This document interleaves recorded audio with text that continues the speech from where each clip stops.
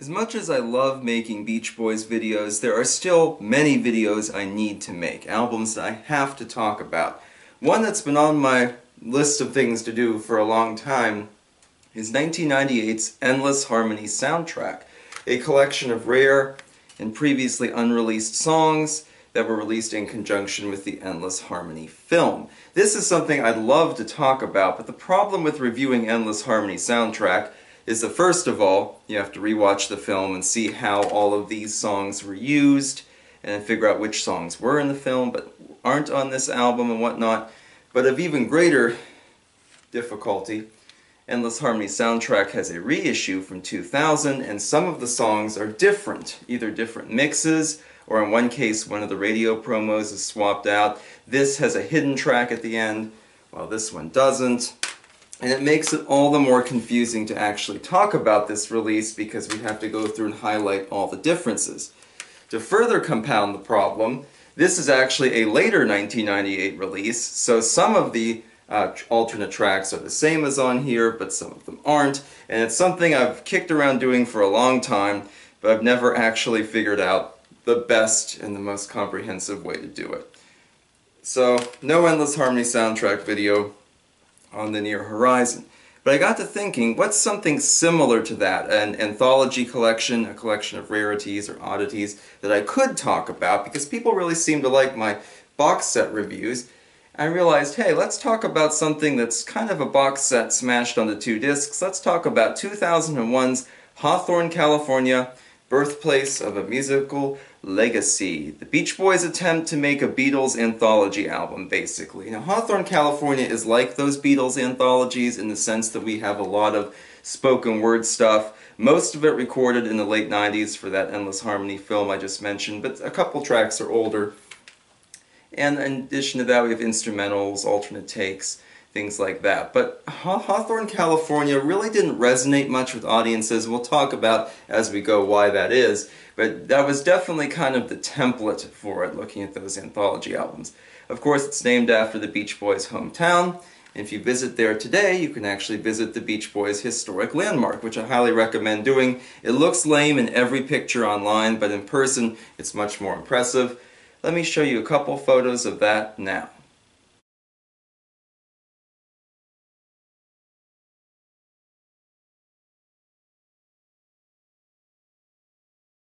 Hawthorne, California neither charted nor went gold, and really doesn't have a huge following, but it is influential in the Beach Boys community too, and it has influenced releases that came after it. Beach Boys Complete Guide notably calls it an official bootleg, and I can kind of see why that is. It's very scattered, and we're not really focused on any one thing. But let's take a look through the 2 CDs that are inside here, and talk about what is unique to it, what we've seen since, and why, if you think it looks appealing, why you should purchase it for your Beach Boys library. So we start off with actually the same 2 opening tracks from Made in California. We start with Mike Love introducing Surfin' and some Surfin' rehearsal sessions from the Beach Boys' very first taping bit here. The Made in California versions are slightly different. Notably, California Feelin' is mixed into Mike Love's introduction. Hi, this is Mike Love speaking on Radio Luxembourg, that kind of thing, and California Feelin's played as part of that. And also the sessions, the Surfin' rehearsal, is shortened from Made in California. The Beach Boys talking about bopping each other in the mouth for, not singing the correct lyrics or singing at the correct time is edited down some. It's also different from the opening to the 30th anniversary box set from 1993. That uses different tapes as well.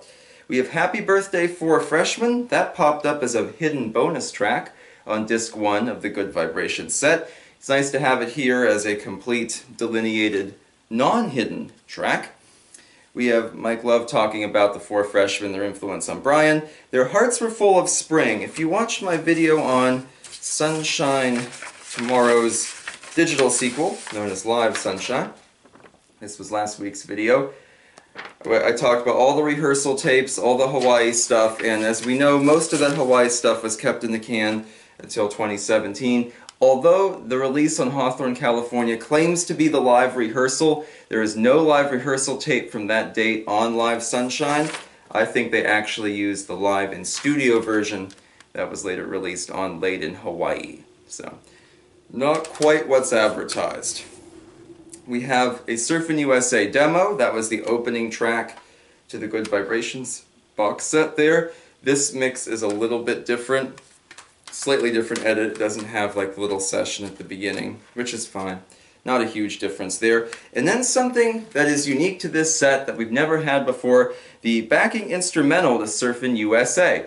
It's very strange because every year, usually, we get some kind of downloadable box set, but the one for 1963 includes very little Beach Boys material.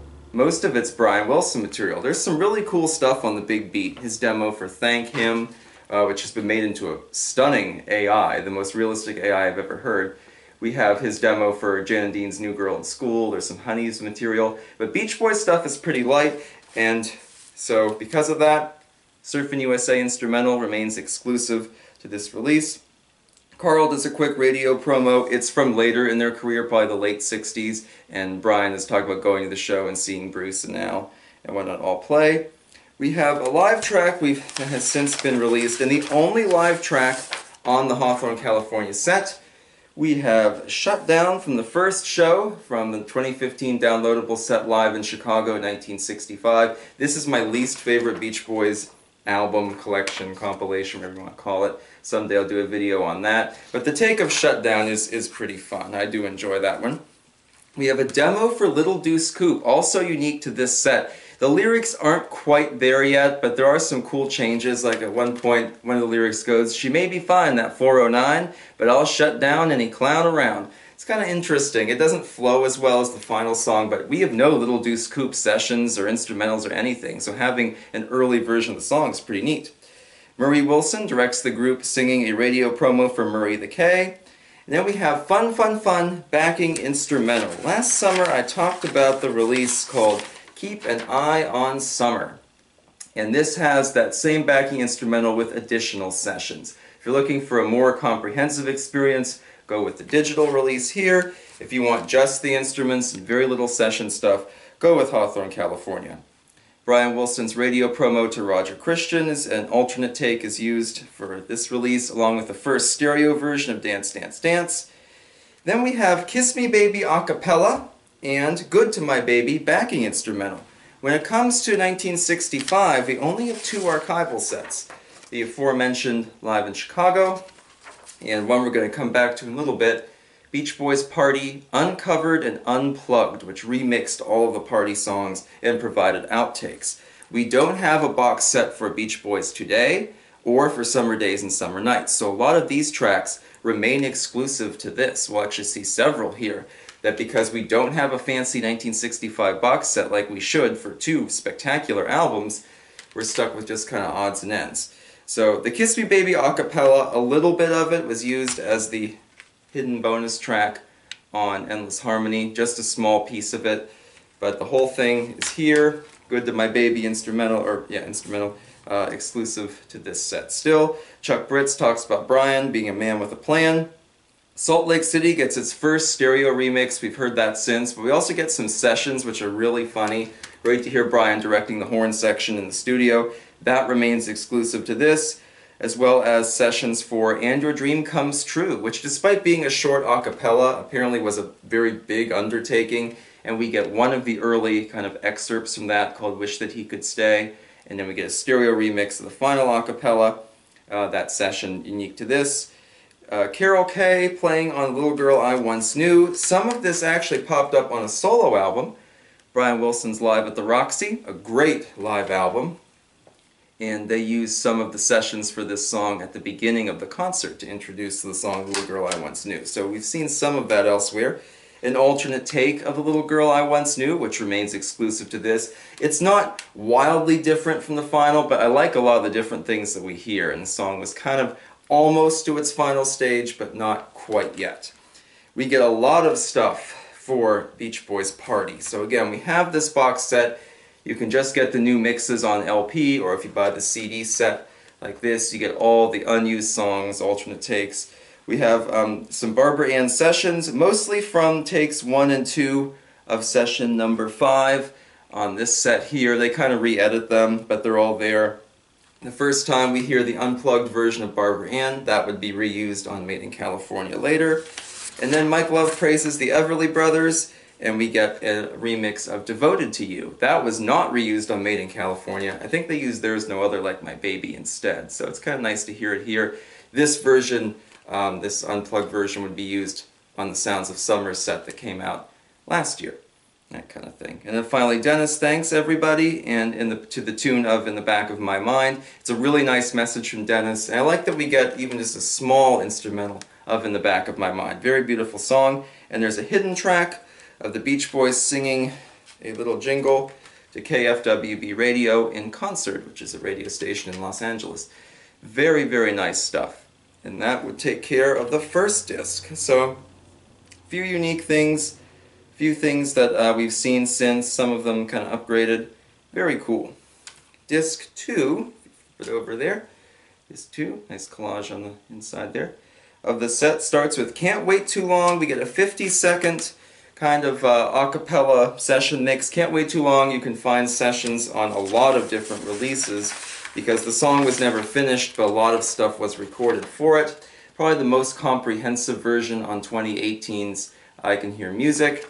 This just uses the brief 50-second mix there. That would pop up on Made in California as well.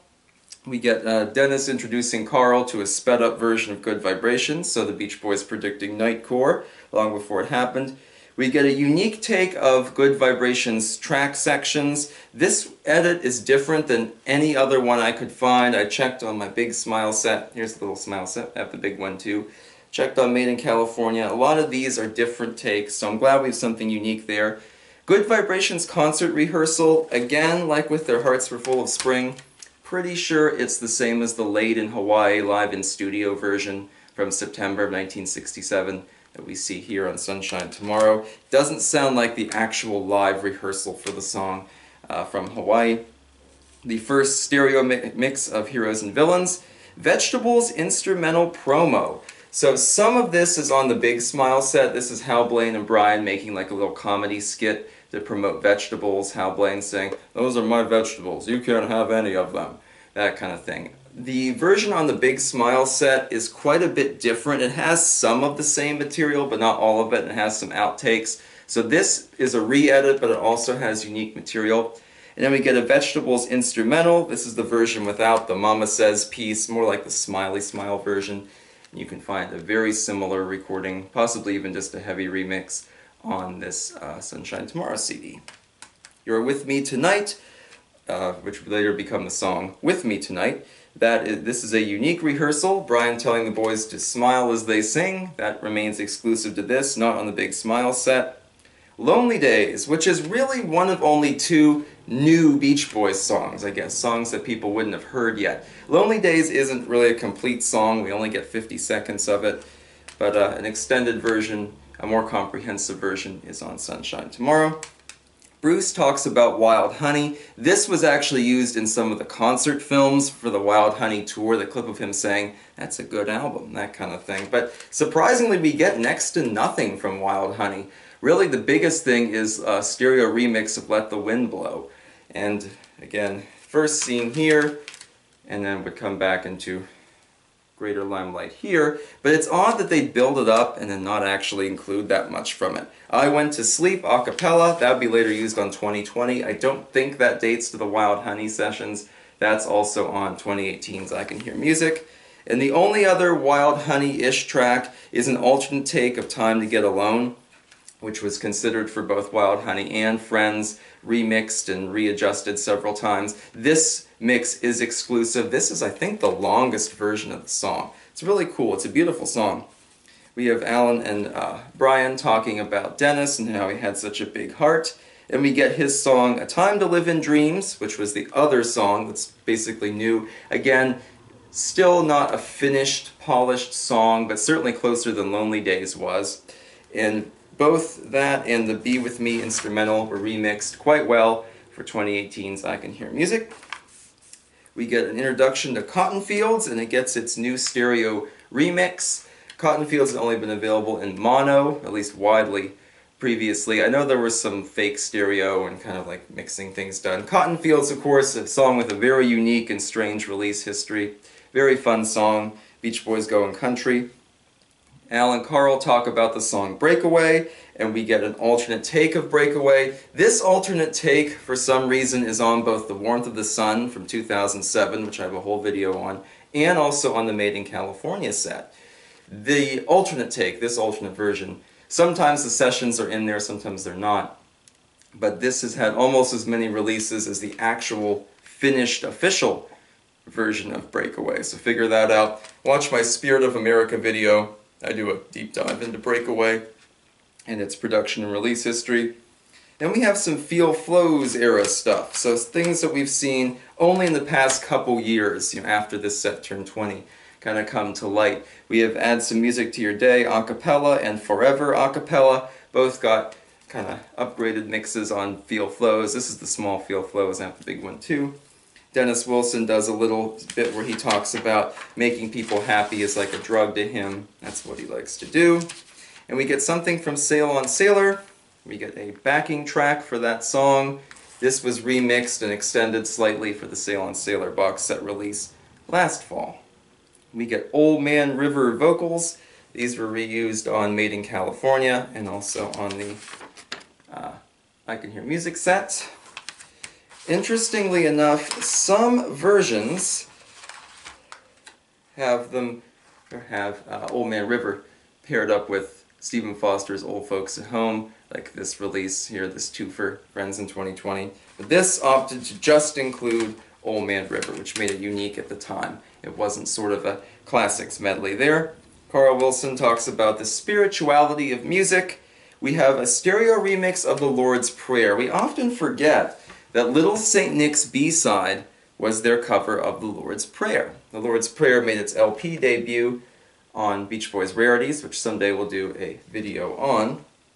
But it's neat to hear it here in stereo, and it's not on a lot of Christmas sets. They usually skip this one. I think the first CD pressing had it, if I remember right. But yeah, very kind of strange to hear it here, but I like it. I'm glad it's here. And Carl Wilson's outro, which was repurposed for Made in California, where he talks about, their music brings joyfulness and so on to so many people. And indeed it does. And we get a little bit of a cappella Heroes and Villains backing vocals as a hidden track, as a closer. So a very interesting set. We've just gone through the whole thing there. Pretty cool stuff. Ultimately, though, not really that successful. It does have a legacy. A lot of stuff from Made in California, the ending and beginning both repurposed, a lot of the same basic mixes and things used. But Hawthorne, California doesn't really feel like it's building to anything. It just kind of is, here's a little bit of this, and a little bit of that, a little bit of this.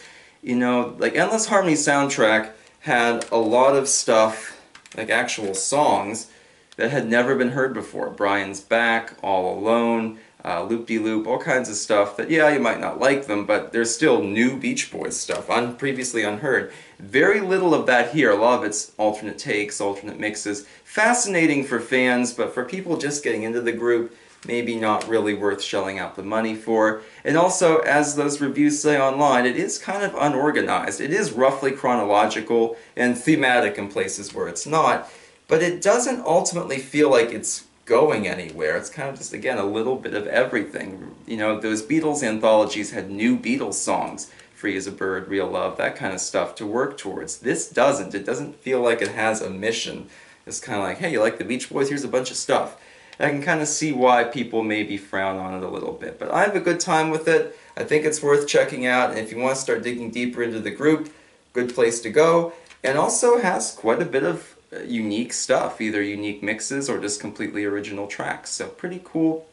Please put your comments below, and I'll see you next time. We have Beach Boys Christmas stuff coming up, along with a review of Live in London. Hope to see you there for those. Go out there and catch a wave.